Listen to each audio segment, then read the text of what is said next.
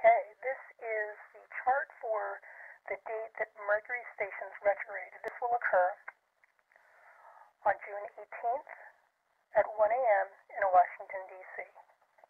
Or at least in Washington, D.C. it will occur at 1 a.m. Now,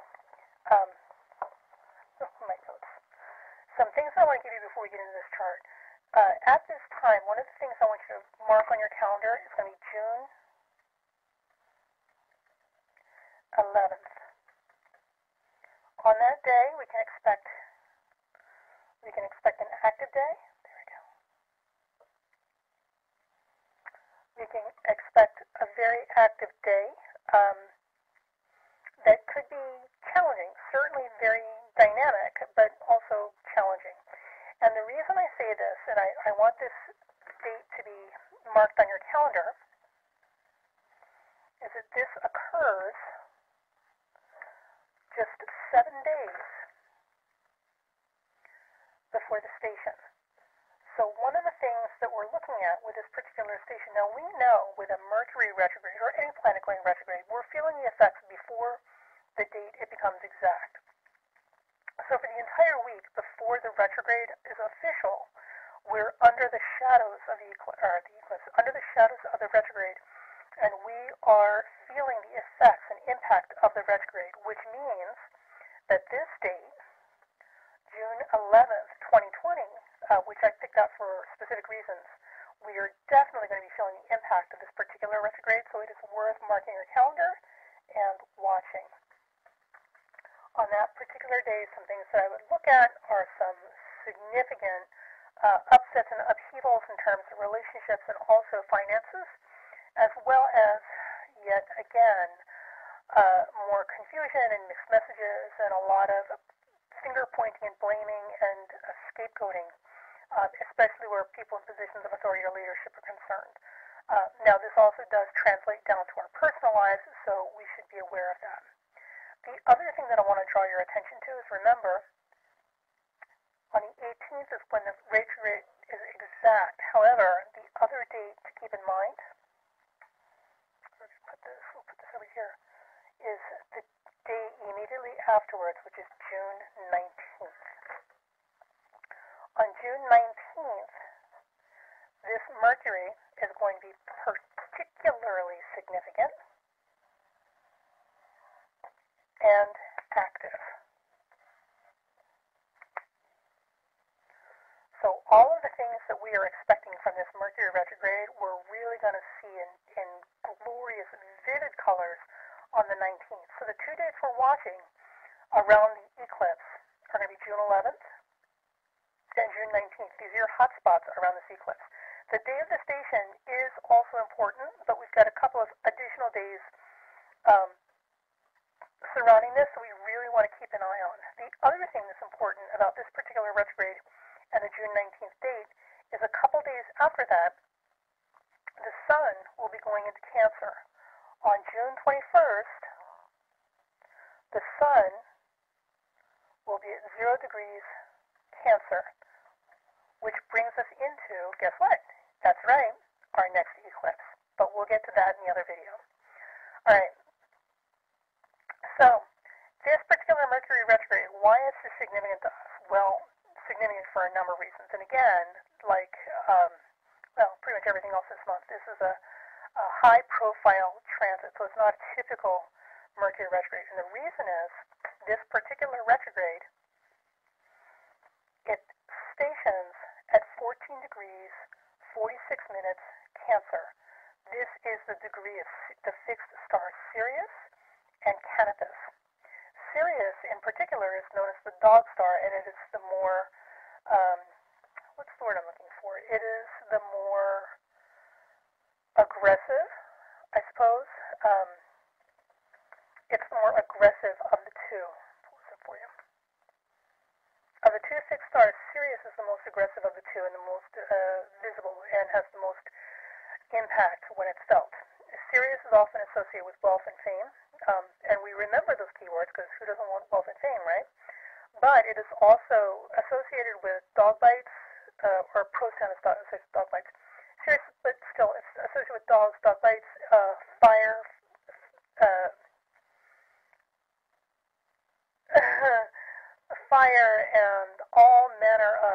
problematic things here. Let me pull up a list for you. Okay, so you can look up most of these information about the fixed star Sirius yourself. But here's what I'm going to give you that I think is particularly interesting about this particular degree. At 15 degrees Cancer, it is also at the position of the 22nd mansion in the Chinese Shu or Xing, which is also translates as the well. The quote about the passage about this is as follows: "This is the head of the phoenix, associated with beauty, water, navigation at sea, hygiene, cleaning, repairs, and refurbishments. Because of the association of cleanliness with godliness or virtue, this mansion also presides over law and order, moral uprightness, and cleansing of moral wrongs. The luck in this mansion is said to vary because of the conflict of the elements involved. Labor is rewarded while idleness is sanctioned. It's good for taking exams, tending to the herbivorous animals, and all types of industriousness. It's very good for gardening and widows. Bad for funerals due to the risk of epidemics and sudden death, though, and all projects in progress should be worked on instead of being put aside." So Sirius has a lot of really strong associations and positive ones. But Sirius is a hot-headed star, and it brings a lot of energy and literally sheer firepower to anything that it's amplifying with its signal.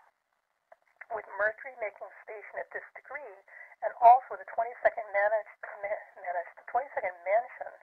that we call Xing or well, this should also be a significant day in terms, as far as the United States is concerned, in terms of getting this business with these Minneapolis police officers and now becoming global protest under some reasonable consideration and finding some type of proper resolution for it.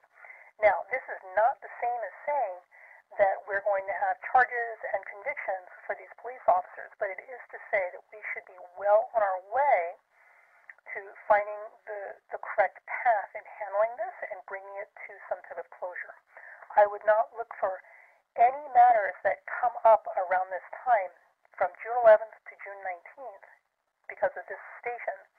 I would not look for any matters that come up during this time to untangle themselves until Mercury goes direct again in the following month or so. But for now, understand that during this time period, we've got a tremendous amount of vigorous activity and a lot of horsepower or firepower being brought to situations that's really going to propel things forward. And this particular degree has everything to do with fixing, moral wrongdoing, right? Correcting the scales, bringing things back into balance. Justice, right? So this is promising. This is very promising. So keep the faith, folks. Keep the faith. It's going to be a messy Mercury station retrograde, but we will get through it. And part of this is, untangling the mess that we find ourselves in. Now, during this station, one of the things you're also going to notice is that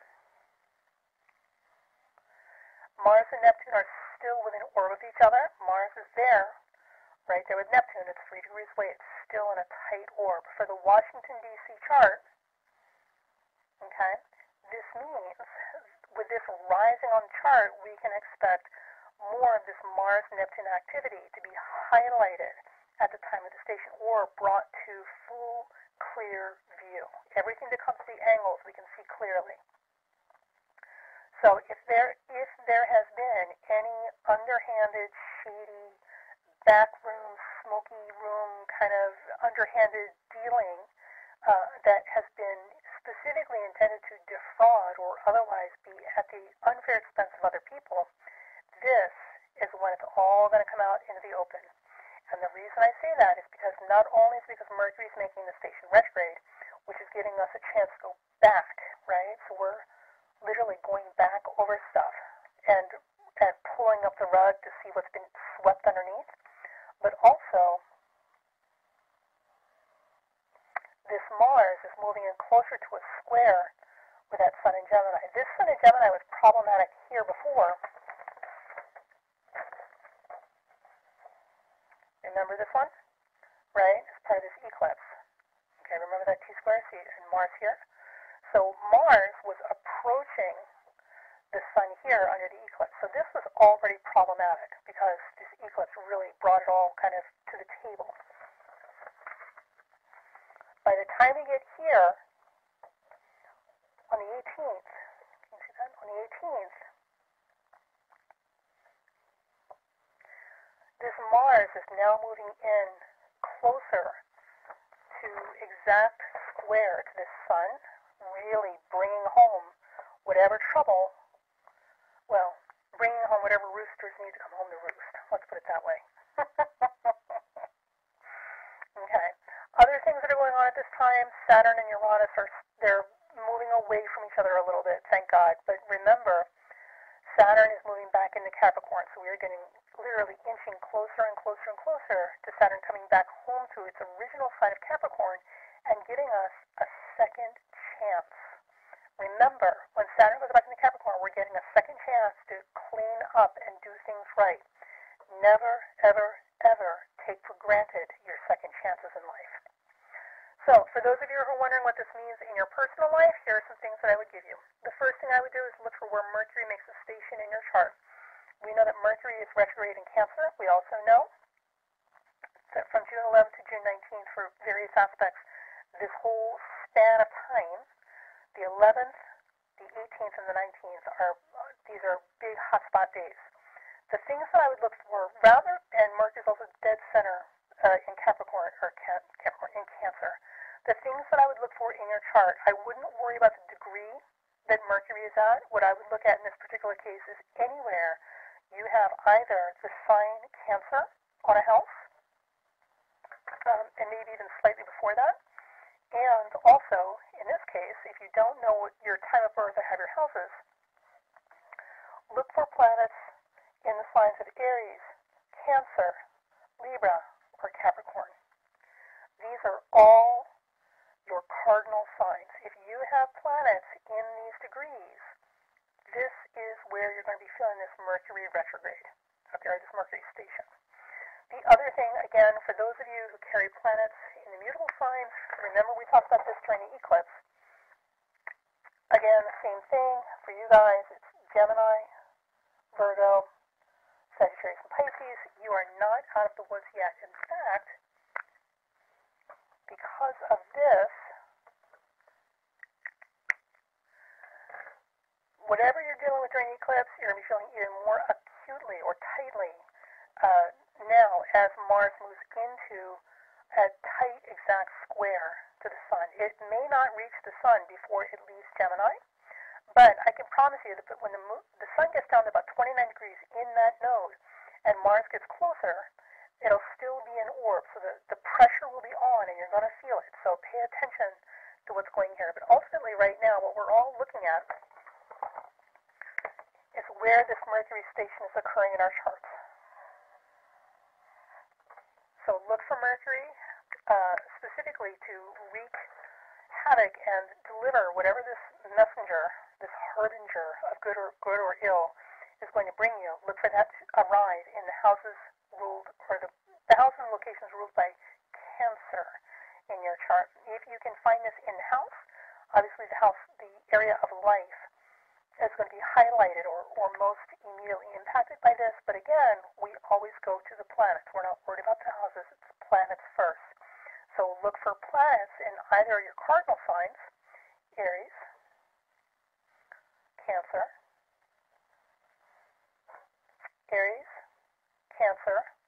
Libra, or Capricorn. If you have planets at these signs, and specifically around 15 degrees, this is where you're really going to feel this. Otherwise, look for planets that are in those signs.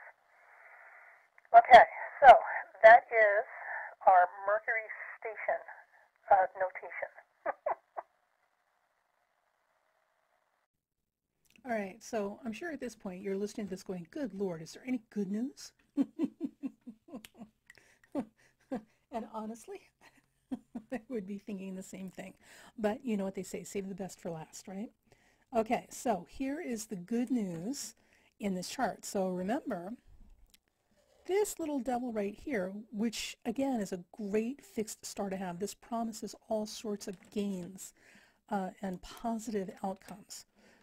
Yeah, I can't say enough good things about this. It is, look at this, it's making a beautiful trine to Neptune. Now Mars is a little wide, so Mars is moving away from that, but it is still within an orb of Neptune. And this means for anybody who has planets in Cancer or Pisces or Scorpio, right? Where's Scorpio over here? This sets up a trine aspect or a conjunction or a grand trine.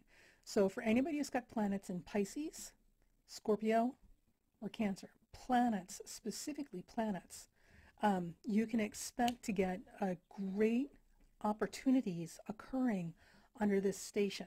So keep an eye out for that and make hay while the sun shines. So the other thing too, I mean, I wouldn't necessarily go out and gamble, although there's nothing to gamble on because like nothing's happening.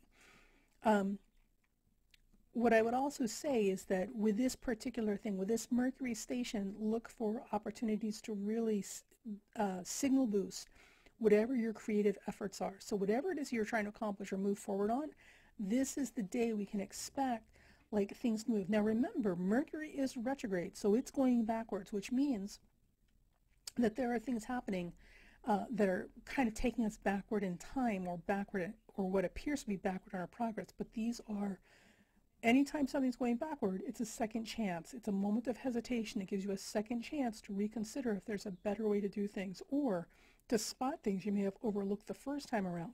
So don't discount the value, the positive value of retrogrades, especially Mercury station retrogrades. Those of you who have planets in water signs are going to get the biggest boost and opportunities out of this. Those of you who have planets in water signs anywhere near these degrees in any one of these signs is going to get a huge opportunity to be noticed and to get some helping hands and some opportunities to get lifted up, moved forward, and get some protection and guidance and just good old-fashioned luck and attaboys for what you're doing. So this is going to be a tremendously good time. So there's the good news there. Now, on a global level, this also means that we're all going to get an opportunity to go backwards and take a second look at things and figure out how we can do these things better and more effectively, right? Which isn't to say you've been doing it wrong. It just means that there's an opportunity now for doing things a different way that are even more effective. That's the beauty of this particular Mercury station retrograde. So use it to your advantage. So that's the other good news. Now, again, because we're all like, there's got to be good news in here somewhere. All right, so here's the other thing. Right now, Saturn remains retrograde, and so does our poor little uncomfortable Venus, right?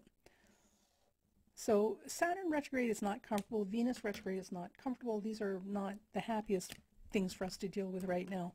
And that Venus retrograde has just been painful from day one, right? You know, because Venus, the thing to remember about Venus, right, is that Venus represents our pleasure in life, the things that we enjoy, social graces, society, communication, you know, the feel-good things, the whole reason other people exist. Because when other people are not being knuckleheads, and we see a lot of that, when they're not being knuckleheads, people are a tremendous source of pleasure. And we're really understanding what that means now because of the pandemic and because of the social isolation. We're all starting to recognize the reason and the value other people exist in the world, because it really is very lonely without social intercourse, which is what Venus represents, and especially in Gemini.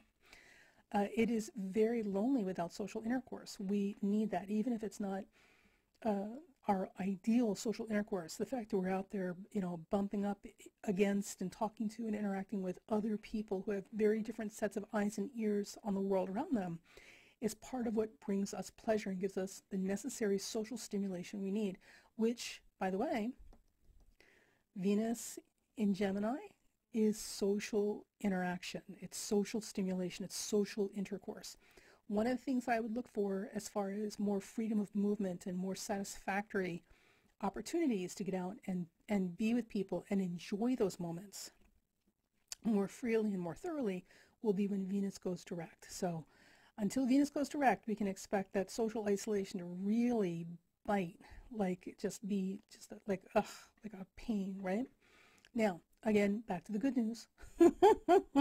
When Venus goes direct, it's going to let up a lot of the intensification of loneliness that is coming with this. Now, before that happens, of course, this month with this station, look here, Venus remains, it's kind of wide, but it's still there. We'll take it. It's still in trine to Saturn retrograde in Aquarius. And what this means for us is that with all of this, right, these beautiful grand trines going on, and in spite of this, which is this big old honking square that we're dealing with still from the last eclipse, now we're on the other side of it, so this is the fallout from it. This Saturn helps bring wisdom and awareness and growth if we're willing to do the work, and helps us lock into place and kind of bring home the important lessons that we need about what matters in our relationships with our communities and the people at large.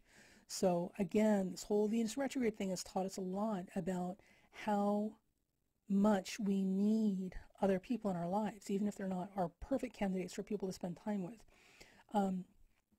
And the Saturn in Aquarius retrograde has also allowed us the opportunity to more effectively use this time for introversion, to really examine ourselves and make good, positive growth from it, obviously, if we so choose. So there's some good news. And what else do we have here? So let's just jump back here for a second. So remember this, right? This burr in the saddle here, this Mars square Sun. So we're looking at this, and this is just, oh, geez, God, will this ever be over, right? Grumble, grumble, grumble. But again, here's the good news. This, at the same time, is going to be sextile Jupiter and Pluto. And never, ever forget, Jupiter and Pluto together makes the impossible possible. This is the miracle maker. So Mars, Neptune, sextiling Jupiter, Pluto is giving us the opportunity to create our own miracles, literally to manifest our own miracles. But the more important thing is with Mars, Neptune, Jupiter, Pluto combination, let me write this out for you. Mars, Neptune, Jupiter, Pluto, with this particular lineup as a astrological sentence, I suppose you're going to put it that way, right? This represents mercy, the critical concept and lessons of mercy and compassion. Mars and Neptune represent compassion in action. It's mercy and forgiveness, but actively so, right? So it can go either way. Mars, Neptune, and Pisces. Mars, Neptune, and Pisces in any sign tends to feel sorry for itself. It's so hypersensitive. Sometimes it has trouble getting out of its own way. Luckily, Neptune is in Pisces where it is its strongest. So don't let people make a horrible case for Neptune and Pisces. Oh, drug addicts. Oh, addiction. Oh, yeah. Oh my God. If you hear some people talk about Neptune and Pisces, you'd think it was the end of the damn world. It's not. Neptune and Pisces is the Christ energy. And it's very much, Neptune in its own sign of Pisces is the strongest possible position for it to be in, because it teaches us all about the important positive sides of Neptune. But like anything else that is transcendent with all your outer planets, you have to make the effort to reach for it. So you can go high or you can go low with these things. But if you want to go high, you're going to have to move your own wings to get to those altitudes to get up there. Otherwise, falling to the bottom and further down is really easy to do. It requires no effort at all.